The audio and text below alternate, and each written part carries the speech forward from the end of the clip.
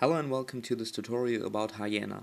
Hyenae is an advanced network packet generator which allows you to reproduce low-level network attack scenarios such as DDoS, DOS or MITM attacks.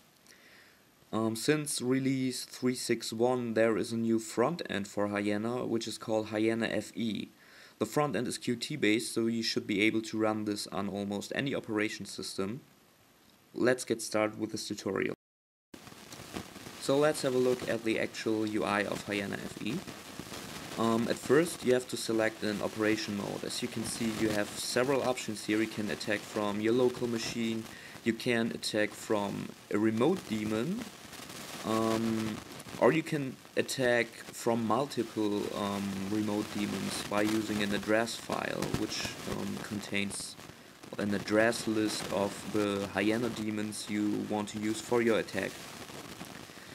But we want to attack from our local machine, and I'm using my local Ethernet adapter, which is currently not plugged in, but that's okay for this demo. And next you have to select a network protocol. So depending on the IP address, on the IP version you choose, you see that the packet type changes here. So you can see what packet type Hyenae supports for the desired IP version. So let's choose IP version 4 here. You can see we have ARP-Request package, ARP-Reply, PPPoE-Discover package, ICMP, and we even have HSRP, which is a routing protocol for Cisco routers. Okay, let's see. Okay, we might want to start with a simple ping, so we choose ICMP-Echo here. Hyenae has several send parameters. You can choose either a packet limit, or you can choose a random packet limit. Let's say we want to send between 1 and 10 packets, or you can choose a fixed packet limit. So then Hyenae will only send 1 packet.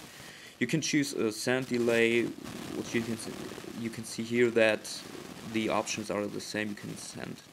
You can use a fixed send delay or a random send delay. Okay, well, we don't want to use a send delay, and a send duration. Okay, the send delay comes in handy if you want to break a flute detection or something. Some routers are smarter than others. They can detect flutes. If packets are generated within a constant sequence, so you can try to break this detection by using a random send delay between whatever you want to do, but we don't want to use a send delay here.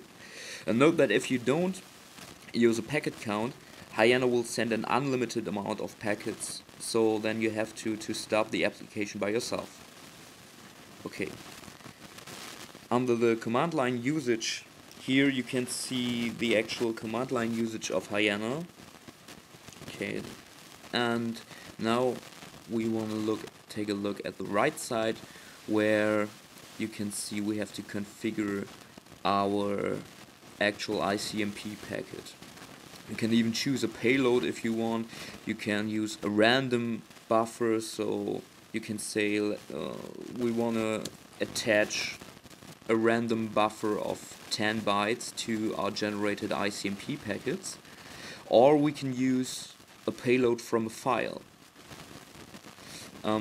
This option here, ignore MTU limit, should be ignored, because you should make sure that your generated packets are not bigger than the actual MTU limit. So let's see here, we have source pattern, a destination pattern, and we can set the TTL, or under IP version 6 it would be the hop limit. Okay, but let's take a look at address patterns here. So as you can see here, the address patterns are separated into 2 address strips. The first one is the hardware address, the second one here is the IP address, and the last one is the port. As you can see here, I'm using a wildcard for the hardware address and the IP address as well. this indicates that we want to use an entirely randomly generated hardware address and an entirely random generated IP address, and we want to attack at a constant port, which is port 80. So you also could spoof your hardware address by using a fake hardware address such as this.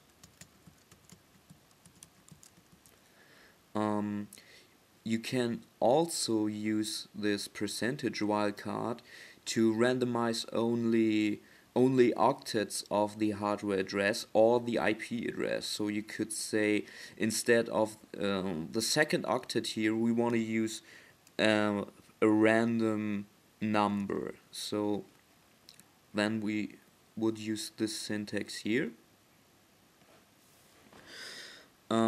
We can do the same for the IP address as well.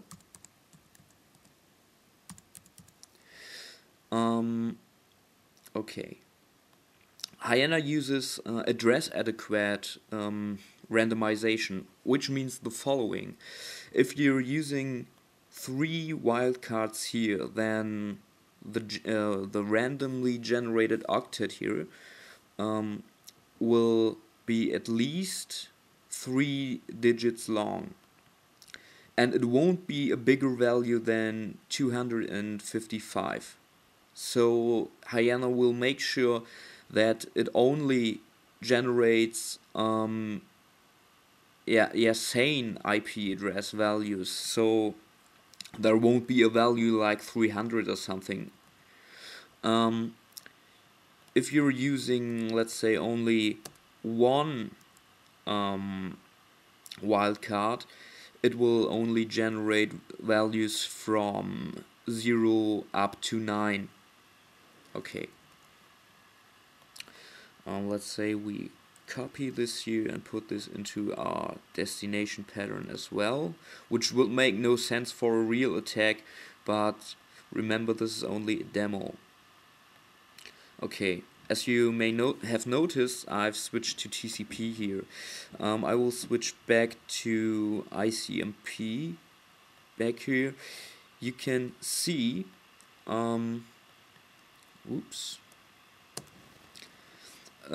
for ICMP attacks, there is no port value required, so the address pattern only has to contain a hardware address and an IP address. But it uses the same concept here. You can say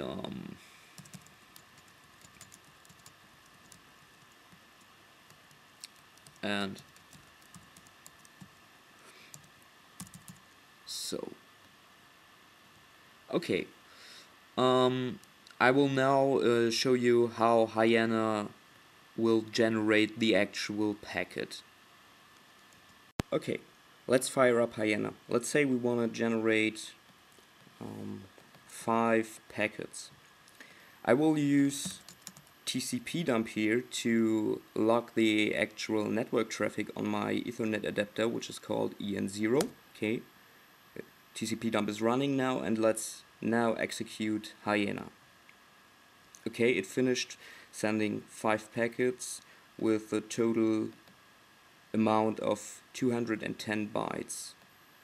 Okay, and as you can see here, it worked perfectly. So we spoofed our hardware address to the value we have provided Hyenae with, and our IP address was spoofed as well, and as you can see, the first 3 octets are constant, just as we wanted them to be, and the last octet is a 3-digit number, which is entirely random, but it is still within the range of an IP octet, so all addresses are usable, they're sane.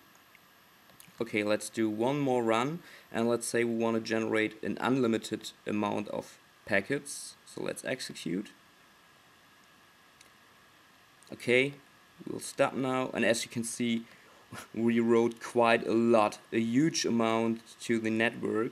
So, and this only within 3 seconds, and you really should be careful using Hyenae within your local area network, since it might collapse. Hyenae is very fast, and so you have to take a bit care when using it. Okay, I hope you enjoyed this tutorial. You can download Hyenae from SourceForge, and I hope you leave me a good rating. See you.